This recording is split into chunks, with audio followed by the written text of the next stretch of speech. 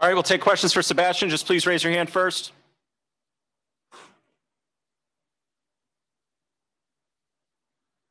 Go ahead, Corey.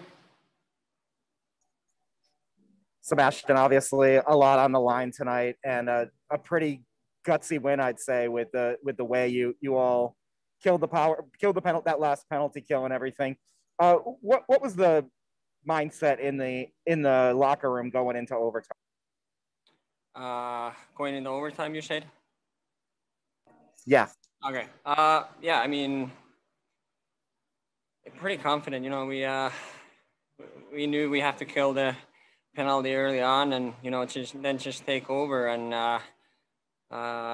you know, eventually those penalties usually evens out, and you know, we were able to, you know, score a goal in our power play, which is always a huge. So yeah, I think we felt pretty confident that we can kill that penalty, and then just, you know, do our job and, you know, start playing our own game 5-on-5, and yeah. Luke. Sebastian, you said on NBC when Peter gets hot, he gets really hot. Did you have a sense early in this game that it was kind of that Peter in net for you guys, and did your sort of confidence in him build as the game went on? Yeah, I mean, he made some huge saves tonight, and yeah, you bank on your goalie, and I had no doubt in my mind that he wasn't gonna be good tonight. I mean, he was himself out there and made you know, huge saves and gave us a chance to win a hockey game, and yeah, that's what happened. Joe. Just tell me how it feels to get this win. You guys were on your back heels a lot of this game. The series was looking like maybe it was over, and then you pull it out. How's it feel? Feels great, obviously, but at the same time, that was our, you know, first win in this series, and you know, we just have to keep going and, you know, going for the game 4, and you know, just do it over and over again and trust our system, and you know, yeah, but obviously it feels good to win. Eric. Sebastian, could you just talk a little bit about the battle you seem to be having with Kucherov most of the night, you know, in between whistles, but also during the game?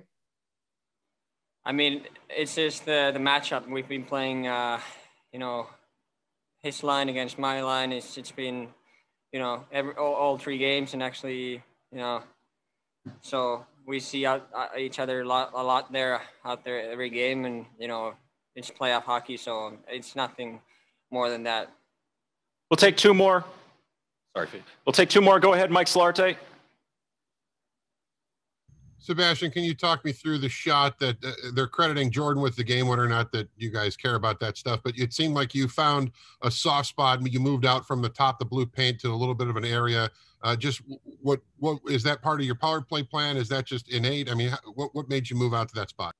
Well, before that happens, you know, we won a lot of puck battles. Jordan, actually, all 5 of us, we, you know, kept it in the puck in, and you know,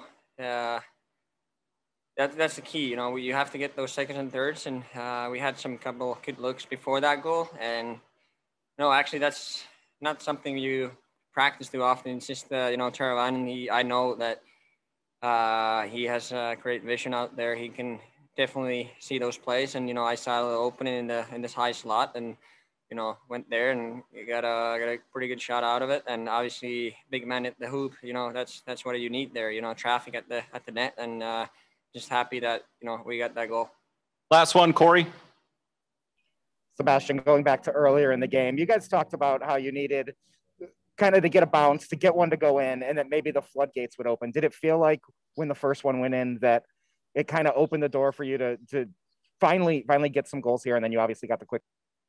I mean, yeah, I mean, scoring first goal is somewhat big, you know. It's always nice to score the first one, but, you know, I felt that, you know, we were ready, even if they would score first goal, we were mentally pretty sharp today, and, you know, mentally strong to go into tonight's game, and, you know, that's why I think that we got the win. You know, we were ready no matter what, and, you know, just kept going and doing our own job. All right, thanks, Fishy. Thank you.